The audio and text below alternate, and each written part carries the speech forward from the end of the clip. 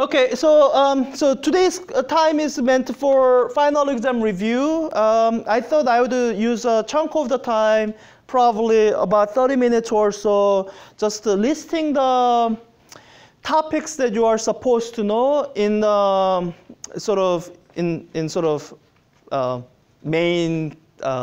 main flow. As in, let me do it this way. So I final exam review here, and I'm going to try to fit in everything that I will mention in the way of topics into this little corner of the board. And that should probably take us about 30 minutes or so, and then we'll reserve the remainder of the time for any questions that people have. Maybe you are reviewing some of the midterm questions before I was telling you to, or maybe you are reviewing something there, or maybe there's a particular area of topics that you didn't get it the first time around. The second time might be easier to understand, so we'll plan for that. So now that we are at the end of the semester, I can group the topics in a slightly different way. In a way, it actually makes more logical sense than the way we covered it. I mean, you know, the Physics 4A is a challenging class because I kind of have to assume that you don't know any physics, or whatever physics you know is not at the level it needs to be for calculus-based engineering physics. So we have to introduce topics in a very particular way. We have to do kinematics first. We have to introduce force. And we have to talk about energy and momentum before we can expand on forces again. So now that we are at the end of the semester, I can actually tell you the topics in a more logically oriented way. So let me try to divide them up in that fashion. So I guess I'm still going to put kinematics on its own. So there will be, so the topic groupings are roughly kinematics, or motion, things dealing with describing motion. You're not looking at how things came to move, just how it's moving. I will mention some topics within kinematics. Then the next big grouping of topics are, I guess, what I will try to call forces and torques. So this is the new grouping that I'm talking about. So when you are dealing with the torque, you really want to associate it with the force, because that's torque is the rotational analog of force. So conceptually they go together. We couldn't introduce them together because you really need to know about energy and momentum before we can do other interesting things with the rotation. But now that we have done all that and we are just going over the topics again, I can group these together so that I can emphasize how they are related. And the third big grouping of topic is, I guess I should label it, this is running out, let me use a different color. I should call it, I think the best way to call it is conserved quantities. Conserved quantities? No, let me call it this way. Dynamics with conserved quantities.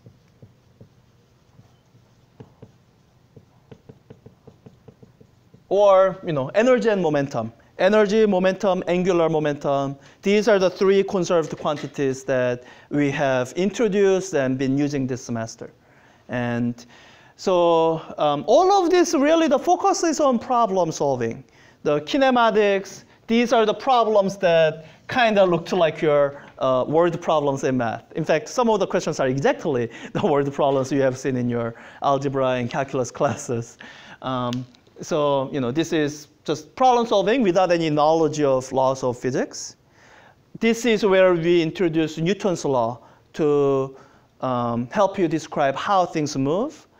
And conserved quantities is what we introduce so that you can solve a wider range of problems. Because when you're trying to solve problems with the force, at some point you have too much complication to be able to work out all the mathematics.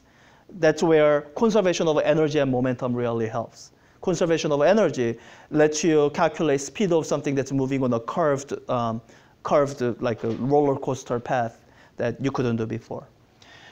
So this covers all the laws of physics, more or less. So the last grouping of topics, I don't really have a better name for it. I'm just going to call it applications.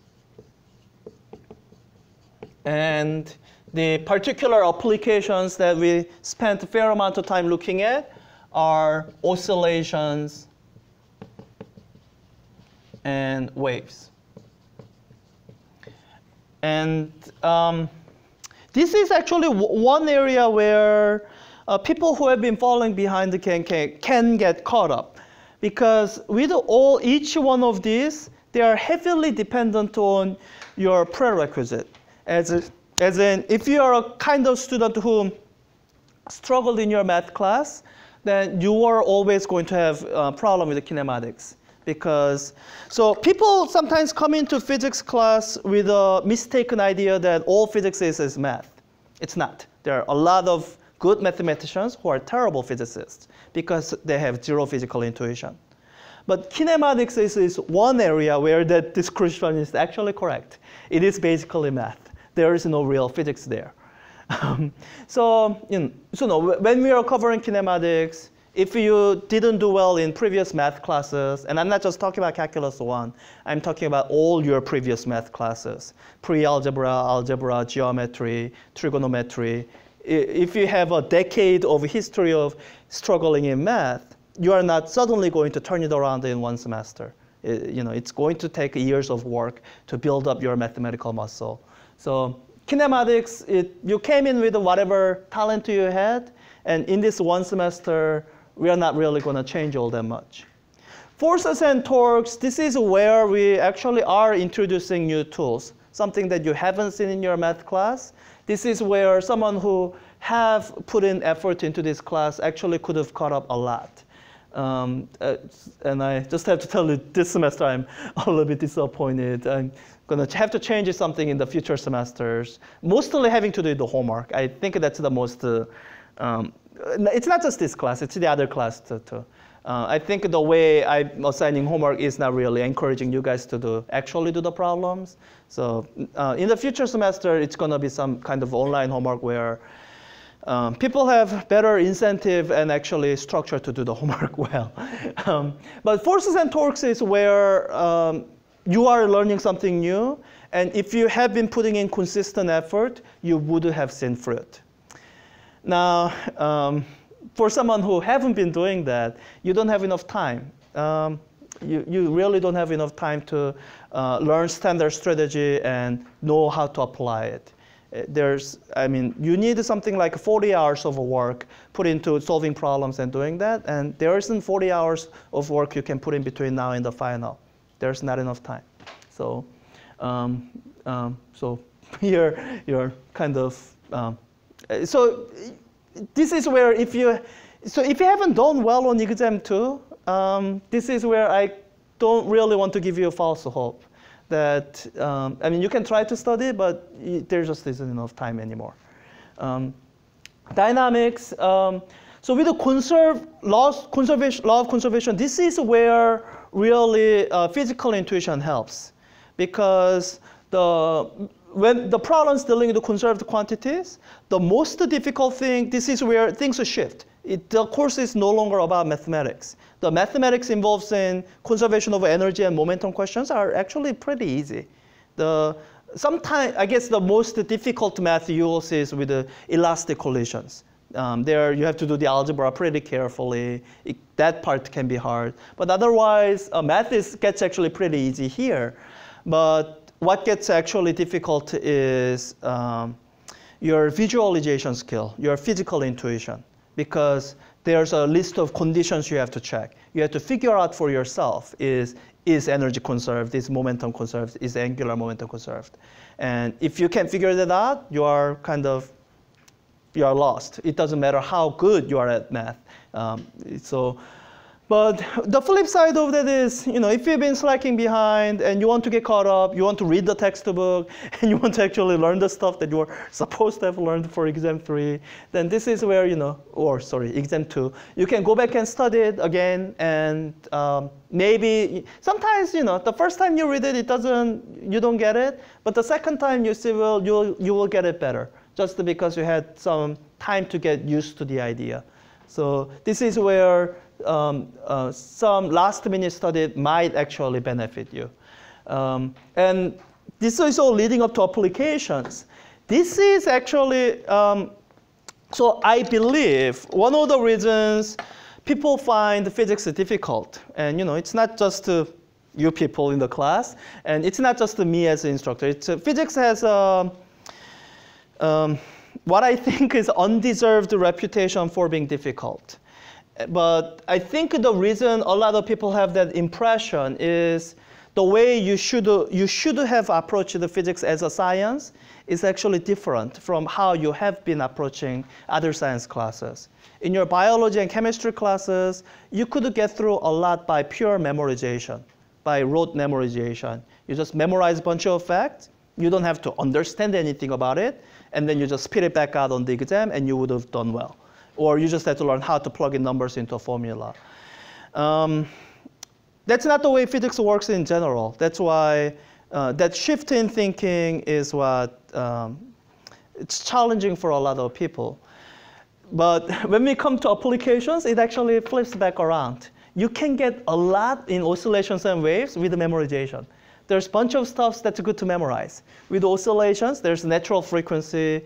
With the waves, both oscillation waves, there's a bunch of new terms we introduced: nodes, antinodes, the wavelength, the wave speed, and there's also formulas associated with that.